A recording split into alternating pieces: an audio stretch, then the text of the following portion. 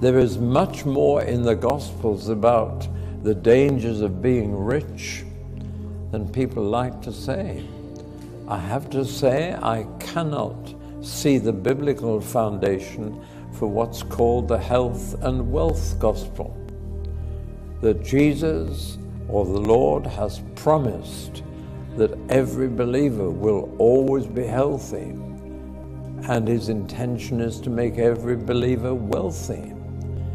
That teaching is built on some very insecure foundations in Scripture of a few texts here and there interpreted one way.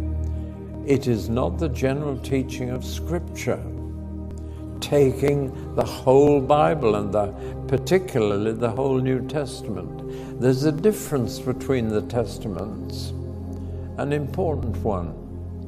Israel had no clear understanding of what happened after death.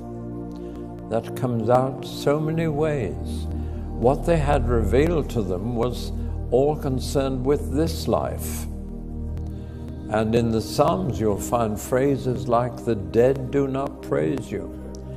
They believed that after you died you went to a shadowy place called Sheol, where you slept in the Lord. And their favorite phrase for death was "fallen asleep."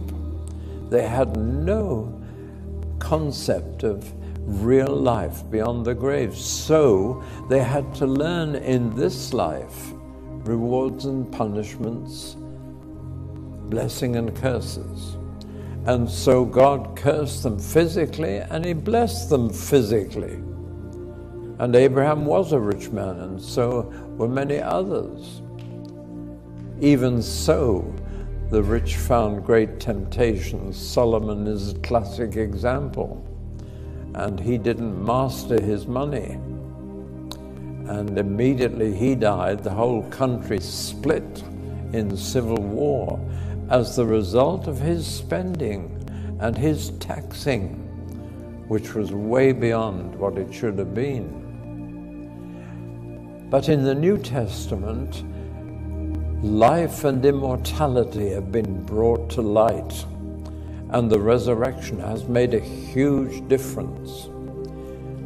And the whole concept of life after death, which is only hinted at rarely in the Old Testament, is now central to the New Testament. And therefore rewards for good living can be put into the new life, which is more real than life before death. And that has meant a whole switch between Old and New Testament in terms of rich rewards.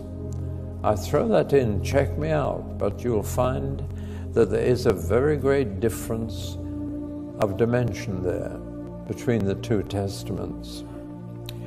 Let's come back to keeping money. Making money in the right way. The temptation is to build it up and keep it. Is that wrong? There is more in the Gospels against being rich than we like to think. It is very hard being rich. It's very hard for a rich man to enter the kingdom. But I'm interested to know, is it hard being rich after you've got into the kingdom? And the answer seems to be yes, very hard. There are dangers in having a lot of money. Christ himself didn't. He was a poor man, relatively speaking. Others gave to him, and Judas kept the money as the treasurer of the disciples. But you know what happened to Judas? He was tempted to sell Jesus for money. And 30 pieces of silver was the price of a slave. That meant that he could be one step up in society as a slave owner.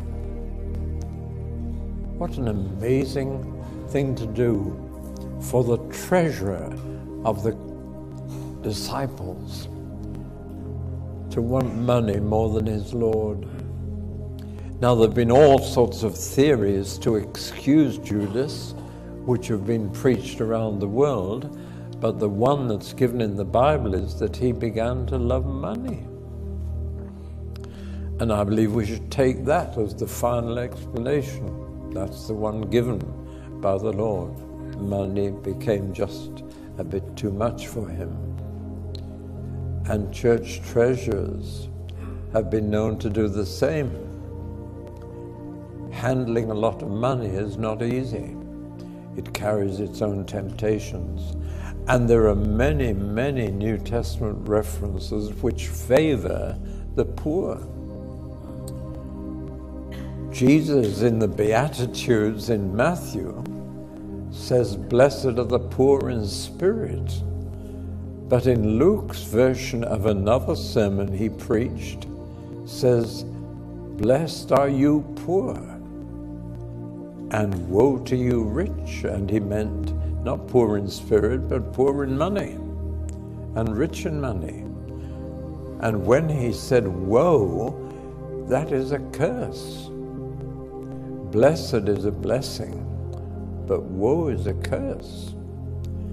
And we should be very careful not to use that word. I've heard parents say to their children, "You better do that or woe betide you." They little realize they're cursing their children. We have to be careful what we say.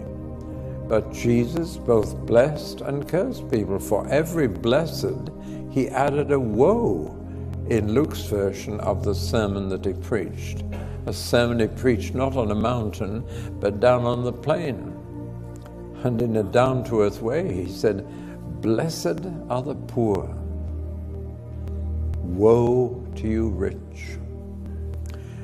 There's enough in the Bible, in the New Testament anyway, about the danger of riches and the blessing of poverty to pull any preacher of health and wealth up with a jerk and make him go back to his Bible and look more carefully at what he's offering people.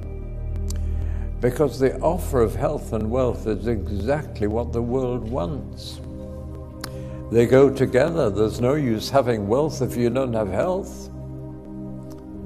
You can't enjoy your wealth if you don't have health. And so they go together. And the advertising world knows that, and they go for both those.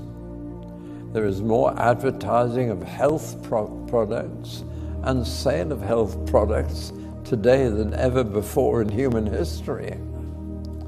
So we are encouraged to get wealth and health in consumerist society.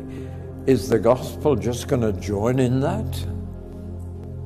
I don't believe it ought to do so. It is rare for a rich person to enter the kingdom, but it's not impossible. God is the God of the impossible, and it happens. But now someone is in the kingdom and rich, they have their own peculiar temptations to face. Let's sort of see the progression of how wealth can destroy a man. It starts with ambition.